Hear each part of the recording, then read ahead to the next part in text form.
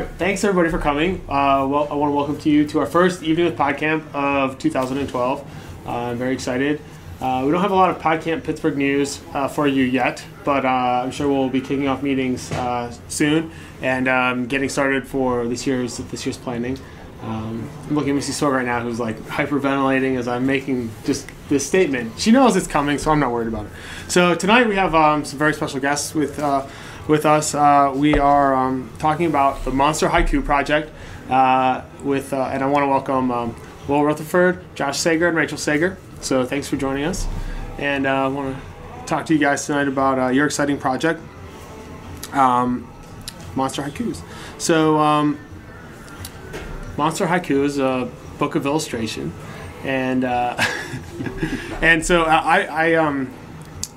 I've been following your haiku monster creation process for a while. I know, Will, you've been writing haikus for some time now, and Rachel, you've been illustrating for most of your career, and so it's interesting to see this project come together, and it's been fun to follow you guys, because all three of you guys are staples in the Podcamp community, and so when everybody branches out and kind of works on their own projects and then mingles and works on projects together, I think that's extra exciting for everyone, including myself. So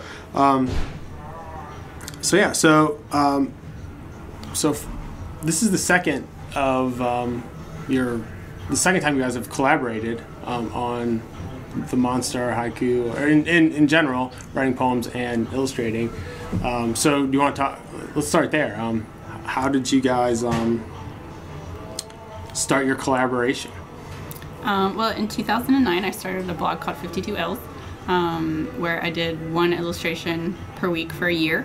And the following year, at the next Podcamp, Will and I were discussing creativity over drinks, I believe. Which is always an important equation in creative collaboration. Totally. And he enjoys writing haiku, and he likes having visual cues to take from or to expand upon with his poetry. And I was like, take my drawings, please. So. Yeah, I think I had been writing haiku since, I don't know, I think 2006. That doesn't seem right, but I'm just going to say 2006. Okay. And I always found that, people seemed to enjoy it more when there was an illustration or a photograph along with it. It added more to the photo and more to the haiku itself. And I felt that Rachel's 52 Illustrations project was just perfect for something like this. So like she said, I asked if I could use them on my blog, and it just kind of went from there. Yep. And then once we had content, we were like, let's do something with this content. So it had to cook for a while, but I started laying his haiku out with the illustrations and embellishing those illustrations starting in the summer. So okay, cool. Yeah, I know I went back and I looked at the 52 Ills. It's at 52ills.com? Yeah. Is that okay? Yeah. So I went back and I looked at that site this week, and I couldn't find a lot of the stuff that Will did, and I was looking on thoughtfulriot.com, or it's thoughtfulriot.blogspot.com. Just .com.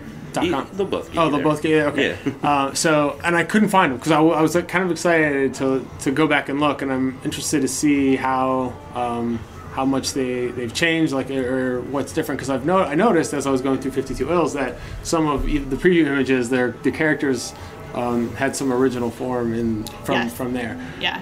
Well, I think there's 26 spreads in the book, which is what Monster Haiku is. It's a little 5-inch by 5-inch illustrated haiku book, and there's 26 spreads, and probably 24 of them are specifically it's almost a direct lift from 52 Ills for the book art, and then I gave it a background or improved upon it in some way.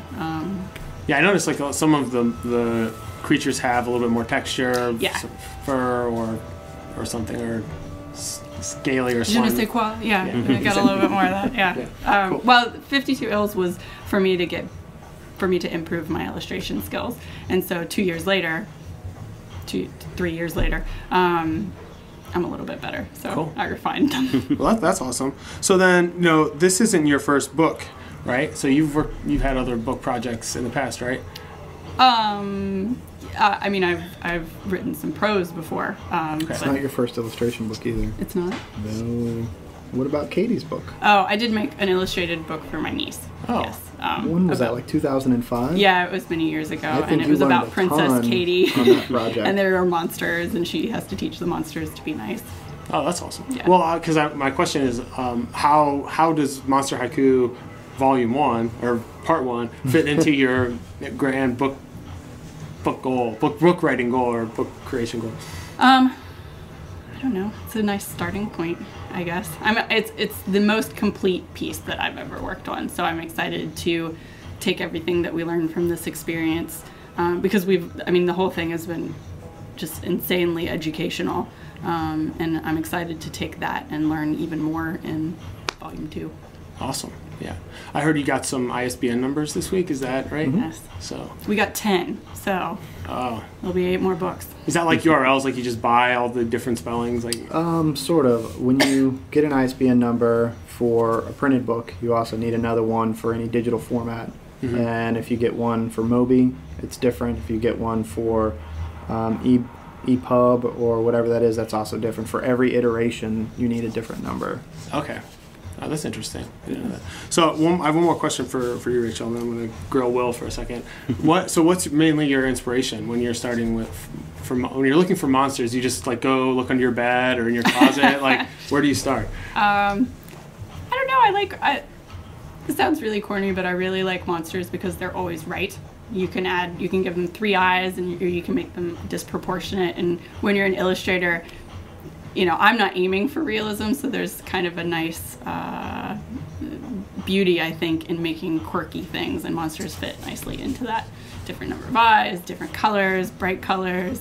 And what's really fun is once I start to make them, I totally invent backstories for all of them. Okay. So I'll draw one and I'll be like, well, he looks much too happy. He's just generally cranky. So I've got to, adjust him to be a little more.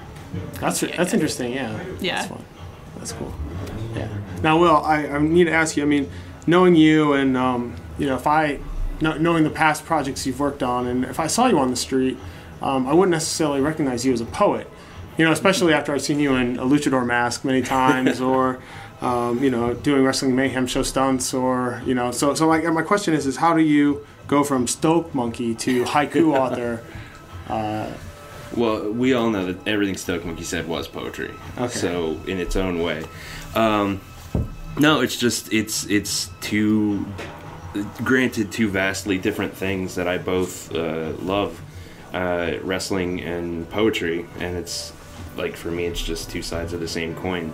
On a lot of episodes of the Wrestling Mayhem show, I'll wax philosophical about why we like wrestling and where it comes from and what it means to us. And I think that they're both wrestling and haiku are both art forms. They're both meant to have an emotional response, one way or the other. So where do you get your inspiration when you're developing your craft? Sometimes I get it. Honestly, sometimes I get it from the photos. I'll pull an illustration or a photo and I'll look at it for a while and I'll try and figure out what's going on in there or what could be going on, and I'll write from there. But some other times it's just I'll hear an interesting turn of phrase, 2 words that sound good together, and I'll think, I want to put that in a poem somehow, and I'll just be at work and I'll be doing this and start counting syllables, for something that I want to put down later. So yeah. Now, what's the formula for a haiku again? It's the first line is 5 syllables, the second line is 7 syllables, and the third line is 5 syllables again. Okay, cool. Now, do you feel like that the constraints of that help you express yourself more? Or? Definitely, yeah.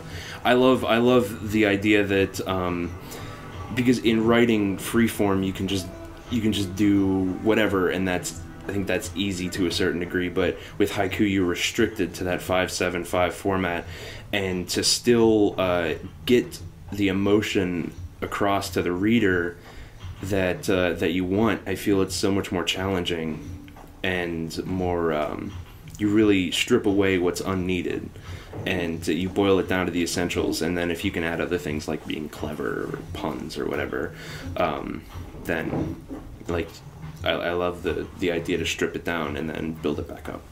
So Cool. Awesome. Yeah. Now, Josh, between Will writing the poems and Rachel doing all the illustrations, it doesn't seem that leaves much for you to do in this process. So Josh did all the. I keep saying this in interviews. He did all the really hard, gross, sticky stuff that comes with putting a book out. Nah, I just partied the whole time. See, I'd ride the wave too. I mean, that's why I invite you guys on here. No, just kidding. So yeah, so what was your contribution to the project? I guess you could say that I was, first and foremost, I'm the publisher. So I started a company last year, and all this entire project is funneling through that company. I've handled all of the legal things. We had to run a couple of our spreads through our lawyer to make sure that we weren't infringing on any intellectual property. Handling ISBN numbers, tax IDs, built the website, setting up events, PR, sent out like 100 press releases, like all of the project management sort of things. And it's been kind of great working with both of them, especially because I'm not as intimately involved as they are, because we've been able to make some really good decisions, like changing the title of the project. Yes, it did originally have a different title. It had a horrible It was not a horrible title. terrible. It was, Well, can you say the title? Yeah, it was, oh my God, what's wrong with your dog? no, it's oh my God, there's something wrong with your dog. Yeah, whatever. That's And terrible. Monster Haiku is a little easier to sell. It kind Because of it's a book, self-explanatory. not about bad things that your dog has done. That's right. It has monsters and haiku in it. Yes, yes. Although that does make an appearance in the book. Oh my God, there's something wrong with your dog. Yeah. But I mean, that could be a really interesting book all in and of itself. that's Yeah. what I'm That's saying, like but- Fiona Apple's second or third album. you Yeah, know? that's- See, I would recommend maybe What's Wrong with Your Children, and then just go there right away. Maybe, yeah. It reminds me of that PowerPoint that went out a few years ago of like children's drawings and Oh, the guy yeah. making fun of it. I love that. It was funny. Yeah. So I've been doing a lot of that stuff, like mostly management. A couple of years ago, we've been talking about doing a project like this for a long time, and whenever we breached the subject, it was a little difficult because it's like, well, if you want to do this, there's a lot of things you have to set up. Otherwise, you could run the risk of opening yourself up, and it could be really, really bad. And so Rachel, and I quote, said, I don't want to do any of that stuff. I just want to make art and sell it to people and give the money away to a good cause. And so I've done everything within my power to make that happen.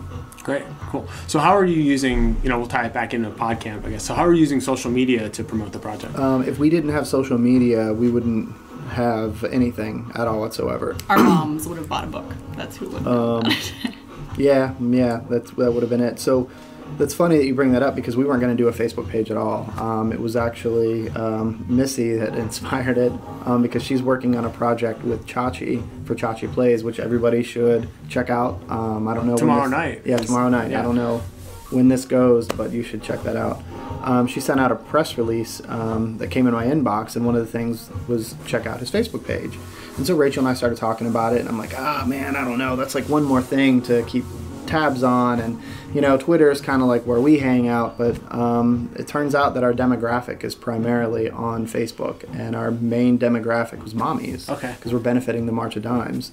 And we did a lot of research on successful product launches and read like a lot of materials, and one of the things was about building momentum ahead of time. So we had some discussion about whether or not we should even do a pre-announcement, because it is a pre-order, and Rachel was not a fan of that. No, I was not like, at all. who's gonna care? It's not But even ready it yet. worked out really well. Our strategy was to announce 13 days out, and then give out one illustration or one sneak peek or teaser every day leading in, and it worked out amazingly, because the day we launched, we had 100 Facebook likes. Great. So we carried that momentum in, and that translated into sales, and the project has been a success already, and we're only 1 week in. That's awesome. Yeah. Now, there is another Monster Haiku website out there. I don't know if There you're is. aware of it. I'm absolutely aware of it. I know. And I was I'm this close to taking that top spot. on That's you. Google. All right. Yeah. Excellent. Well, congratulations. And the reason I bring it up is because I was looking at that project, and they have about 100 Facebook likes, and very few people were talking about it this week. And I was comparing the two, and you guys have much higher volume at this current date. So yeah. So Awesome. So Yeah, it's a good thing you that's did do all you- Facebook, and that's Yeah. that's great. Yeah, And we did Twitter. We also did Google Plus. We didn't get a whole lot of play from Google Plus, and Twitter is such a of the moment kind of thing. Where Facebook, there's like a little bit of staying power because some people talk about it and it hops up to the top, and then like more people talk about it and hops up to the top again. Where like Twitter, once it's gone, like you're in the noise, and it's the end. Right. Oh, I was gonna ask you about your target audience. So did you find that it's moms, or was that your initial audience from the beginning, or was that part of your thought process at all? I think our initial audience was ourselves in the very beginning, which is sort of a selfish thing to do. And as the project evolved, I think we kind of realized who the audience was because of the kinds of questions that we were getting.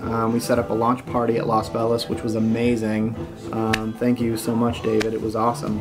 And from the kind of feedback that we got from there, as well as some of the emails and what people were tweeting and Facebook posting about, we really realized that Mommies was where it was at for us. And then our Facebook stats indicated that we are really high in females versus males, but except in the 20-year-old category, we're higher in males, so I don't know, which I thought was a little strange. That's cool. That's cool. But we started getting really cool stuff from people that I had no idea who they were, and it's influenced at least one of the spreads that we're changing before we send it to print. Yes. I've been asked at least twice if it's child friendly, and my sense of humor is not necessarily always child friendly. So there are 2 spreads that were questionable in there, and we're changing at least one. Okay. So. Oh, well, that's interesting. Yeah. And so that's interesting because we talked about this a couple weeks ago, and I had assumed you already printed them and you were just going to unload them, and but you're taking the way you're doing it is you're taking pre-orders. So. You have the opportunity to respond to your audience the before you actually make it. Which is awesome. And when we were initially wanting to launch, like I wanted to launch the website at January 2? Yeah. Something like that, and you're like, no, that's too real right now. Why don't we just February 1st? And so I prepared to launch for January 2nd, and it was amazing because then after that I was like, oh, look at these things I forgot. Why don't I make it work for mobile devices and iPads, and what does it look like on a Kindle, and let's make it go all the way back to IE6 and all of those other little details that you never really get a chance to do. That's a monster story all in itself. It is. Man, yeah, it was. And turns out it's good that I did that because Chrome, a lot of hits on Chrome, and IE8. Huh. Yeah. The things you learn, right? Yeah. So. Yeah, the pre-order's been just crazy. We weren't sure how it would be received, but we've gotten a lot of support, which is nice. So the pre-order has allowed us to kind of adjust some of the spreads, but it also allows us to add the names of the people that order the book as contributors too, so and that they get is to going be a over part well. of the project, which I think is really important. That they love that. Will their names be printed in the book? In the book, Oh, they will be. Oh, Yeah, we okay. have the a contributors page. So that's a good thing to know. So if you haven't gotten your book yet, make sure you go there. You can get involved and, Yes. and get your name printed. So Yes. that's kind of exciting. So we wanted to kind of reward people for supporting the project and waiting, So I if don't know what you mean by. Sorry, Siri, if you That's want, you can get in the book. I mean, we can do that for you. Siri got really excited about that, and that's my fault. Sorry. But we wanted to reward people for supporting the project, and the mothers that I've received several emails from some of the mothers that are just so excited that their child's name is typically what they'll do. They'll put their child's name in the book. Oh yeah, that would be really exciting. And parents are buying multiple books, which Yeah, we which did I not didn't anticipate. anticipate So people that will at get a all. book for each of their children, or say, I got one for my daughter and one for my nephew. And Right. that's something that why would you need more than one? Well, I'll There's a I'll reason, have to so. buy one for my Siri so she can. Yeah. So, all right. So this is a great segue. So you guys brought some samples of the book. So I'd love if you guys could maybe talk about some spreads, and maybe talk about some of the illustrations and the poems and kind of what you thought. Well, this is process the was. cover of the book, and it's going to print about that size. Okay. 5 by 5. 5 by 5. 5. Yeah. Hardcover, right? Yep. cover. No, soft cover, perfect Perfect bound. bound. Yeah. Okay. We're getting them printed. I believe it's in Tennessee. Yeah. Hard bound. We learned a lot on the pricing scheme here, and hard binding a book even that small was going to be $12 a pop. And that hardcover. Hardcover. Yeah, sorry, yeah. and that's so much less than. That's half of what we're charging for the book, and so that would mean the amount of money that March of Dimes gets is so much lower. There's a lot less, yeah. So it'll still be a nice product, but it won't be hardback. We're so excited. We've been about it. very cost conscious, but we've tried to do a lot of small things like packaging. Rachel's working on some packaging right now with a belly band, and it'll be sealed with a sticker and tissue paper, and like it's going to be like an event to get it rather than it just falling out of an envelope. We're making buttons as like a thank you, and for everybody that has ordered a book, there's a screen printed thank you that has a link to a iPad version that you can get. So everybody that bought that can also get it electronically for free. That's cool. Yeah. So that's a lot of benefits. Okay, so you got something pulled up here. Yeah. So this is a PDF. These are just some of the spreads. This is some of the monsters, and it's all like full color bleed. Oh, wait. So what are we looking at here? So this is a monster on a swing in a hat who's Greeting the sunrise. Yes, it's greeting the sunrise. Would you like to read the haiku? Yes, I would. Sure. He's, as I said, he's greeting the sunrise. He says, "Good morning, my friend. I saw your echoes streaming, heard your song singing." I'm ready to wake up. I like this one. This is whenever you were sick. And so what's kind of cool for me is I remember when she was doing these illustrations back in 2009. So there's a story of like our lives like throughout, because I remember when these were going on, and this is when you were super sick and you had bronchitis and you were just coughing up gross stuff forever. It's for all of you out there. Yeah. It happens to everybody. Yeah. And I really like dinosaurs. Like I'm like, dinosaurs. I'm like a 6-year-old boy. So this is Bronchitosaurus? This is a Bronchitosaurus, yes. Awesome. So yeah. About to be extinct by the asteroids. That's right. Yeah. That's right. Not illness, as some scientists may think. Yeah, the owl is a favorite. Yeah, this is a good one. Have Bill read that one. Yeah, I will read this one. There is a part of the backstory on this one was that I sent a tweet that said something like "an owl will never stop trying to kill you" or something like that, and Rachel was inspired, so she made this drawing of this little owl just scowling, slitting his throat. I'm gonna get you. Ruthless, heartless, hoot, hoot. An owl will never stop trying to end you. Cute. It's been interesting on Facebook also to see which spreads, because we release a spread every 1 or 2 days. It's been really interesting to see which ones hit and which ones don't, because there are some that I'm like, this is my favorite one. And, maybe Josh is like, but there's others that I'm like, I don't really care about, but Josh really likes. And it's been the same way on Facebook. The owl one was really popular. We ended up selling several books that day. And you can find the correlation there. Yeah, for sure. This is actually the spread that's in question right now. But she's already changed it. It's okay. Yes. The Sheriff Nanner did pretty well too. Yeah, that's one of my Sheriff favorite Nanner ones. is excellent. Yes. I really, really like the that one's super cute. Where's it at? This is actually my favorite spread. So what's happening in this? Well, if you'd like to read the haiku, then I can explain more of what it means. Summers, Monster Town. And monsters don't have AC. Finally, relief. And what you see there is a monster that has shaved his fur off into a bikini so that he may be cooler in the hot summer monster weather. So, yeah. He's in touch with his feminine side for sporting the bikini. Yeah. That's pretty funny. Yeah, the chameleon got a lot of play too. This is one of the early spreads that we floated out there. Yeah, this is one of the ones I noticed that you added a lot of texture and detail to. Yeah, in 52 Ills, you really only see him with a leaf behind him, and then all of the rest of it. And that's what happened with most of the illustrations. I pulled a character out and then put more thought and effort and life and skills into. When we started talking about the project, I thought she was just going to lift them directly from the site. I didn't realize she was going to create environments for all of them. Yeah, this is the dog one. Yeah, I noticed that one. They're not all technically haiku. That one's not. I lobbied really hard for that one. It was my idea for that to be the title of the book because when I posted that one, I don't even remember what a haiku I wrote, but it was terrible because Rachel was the one who wrote oh my god, there's something wrong with your dog, and that's better than anything I've ever written in my life. Yeah, so it's amazing. Yeah, for 52 L's, I would do a drawing, and then I would just play like some caption for it, and that was. So for everyone sitting in the audience here that maybe can't see that, there's a fish with the dog, like walk the dog, and Missy's. Oh, we've got finger puppets. They know what's going on. Never mind. That was another point of contention for us. Because Rachel, we were having a lunch party. Rachel's like, "Don't you think we should bring something?" I'm like, "Yeah, it's a really good idea."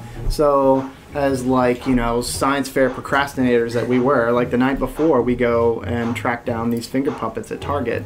And we went to the one in Robinson, and they were sold out, even though the internet said otherwise. Oh, so we drove all the way out to McKnight Road to get some other ones, and we found them. She's like, "Oh, cool, here we go." And I'm like, "Let's buy the lot." And she's like, "Really? You want to spend like $15, $20 on finger puppets?" I'm like, "Yes, we are doing this." Yeah, and they're all gone. Like they were. They were hit. super popular. Yeah, I know. I couldn't make it to the launch party, unfortunately, but Yeah, we missed you. I know. I had to moderate at Twixie that night, so I missed out on the finger puppets. So. We also had masks. We had a mask, and we also had a piñata named Harold that ate haiku poems. Uh-oh. So if you wrote a haiku poem and put them in his lunch pail, you could feed him for a week. So we're getting ready to release those on Facebook. Like, Yeah, we'll share everybody. The user-generated, The ones that weren't yeah. dirty. I don't know what's wrong with like everybody that last spell. Margarita Like, was a big inspiration. Yes, Yeah, we had Margarita. margaritas to poetry, right? Yeah. Well, that's cool. So I listened to you guys on Awesome Cast, and you said you had other special things going on. The one is the your Valentine's Day promotions. How's that going? What's that all about? What we wanted to do is just kind of keep the momentum going. And Rachel designed some beautiful Valentines, and Will created some awesome haiku. And so now they're together in a set that you can get for free that's up on monsterhaiku.org/Valentine. And so you can go and you can grab that. And you can print them out, and they're pretty fun. So throughout the day today, we've been leaking all of them one by one, and we just did the robot and what's this guy called? I don't know how you pronounce it. I say Cthulhu. It's Cthulhu. Cthulhu. Oh, Cthulhu. Yeah. Oh, Yeah. everybody should know Cthulhu. Adorable I know. little Cthulhu. Yeah. And so we did those today. We also have had we have a couple other things in the works that we can't really talk about yet, just in case it doesn't come together. But we're pretty excited about it. But we brought Valentine's for everybody here today. Oh, how exciting. So just in case, you know, Yes. you forgot to get something for your sweetie. Yeah. And here's a couple of spreads for people to take a look at. Cool. And this is approximate size too, right? Yes. Yeah, Yeah, so this is that's approximately just how big size. it'll be.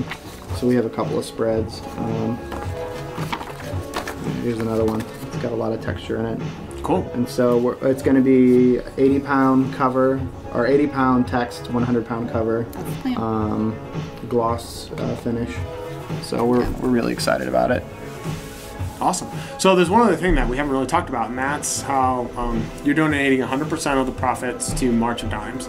So I think that's a really awesome piece of the story that you guys have. So why did you guys choose March of Dimes? Well, I have a couple of family members that in recent years have had premature babies, one by a month, and one of my cousins actually had a baby 3 months early, very tiny, and I mean she was like 2 pounds and Wow. fit in the palm of your hand, and both are perfectly healthy now, and we're all babies at one time, right? So we want to take care of all the babies, and Josh happens to be, he was born a 1 month premature. 1 Wow. month premature as well, so obviously I'm grateful that he was cared for and stuff, so so I thought that was a good place to start. Thank goodness for 1979 microwave technology. Yeah. You know? That, you know, microwaves make us what we are in some ways. No, that's amazing. It's I think that's really inspirational, and you know, I mean, it's a really exciting project. You could just take the money and run, and you know, put it towards your next project or some fancy vacation, right? But no, that's really, really admirable. I think standing behind a cause that's bigger than yourself helped us put the project together. Yeah. Because so many times we've talked about potential, and potential is like this crazy drug that, oh yeah, we could always, and then something comes up and it just never comes through. But standing behind something like this that was important enough to like set aside the right amount of time and treat this like it's a job, and it has been. It's been like a full part-time job for us. Yeah. We've been logging a lot of hours on it. Yeah, Sure. Yeah. Having that cause has helped us keep that momentum going. the momentum and also the dedication, I think, Yeah. because like he said, we've been talking about selling stuff online for years, but doing it for us obviously wasn't enough to push us towards getting it done, and doing it for the babies, like. So I come home from a day of work, and then I sit down at the dining room table and put in 4 or 5 more hours of work, and it's a pleasure to do. Yeah. Wow.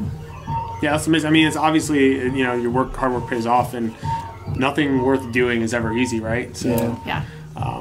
So yeah, that's pretty. And we've learned so much. A ton. So many aspects I didn't even know would go into printing a book or promoting a book and everything. So I know it's early, so and but you said volume 1. Are there any thoughts towards future volumes, or is that? I mean, we'll see how this undecided? one turns out. I'd love to do a second volume.